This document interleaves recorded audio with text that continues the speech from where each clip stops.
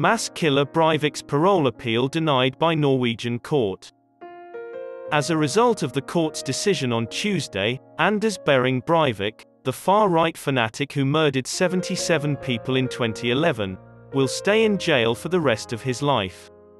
Breivik had a parole hearing last month in front of the Telemark District Court, where he claimed to have abandoned violence but proclaimed white nationalist ideas and gave Nazi salutes on the first day of the hearing.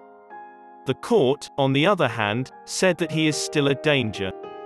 As long as his psychological state has not altered since the terrorist attacks of July 22, 2011, there is an apparent danger that he would revert to his old ways, according to a court judgment. The court stated he used severe violence to attain his own political ends, and that he continues to have the capacity to conduct fresh serious offences that put others in risk. Breivik is now serving a term of up to 21 years in prison for the bombing of Oslo's government area and the shooting massacre at a left-wing youth activist summer camp. He was found to be sane during his trial, despite the prosecution's claim that he was insane.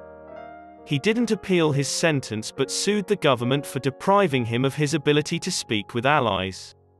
As long as he's regarded a danger to society, the government may keep Breivik in jail for more than the usual 21 years. Prosecutor Hulda Karlsdottir said in court last month that Breivik remains a very dangerous individual, who has not demonstrated any true remorse. There is an imminent threat that Breivik may recommit significant crimes upon his release, according to a jail officer who has been monitoring him since 2012.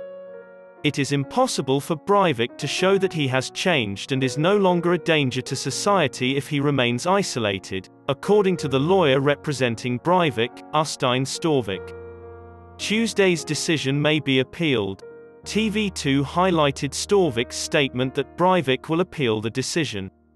In the meanwhile, the attorney was unavailable for comment.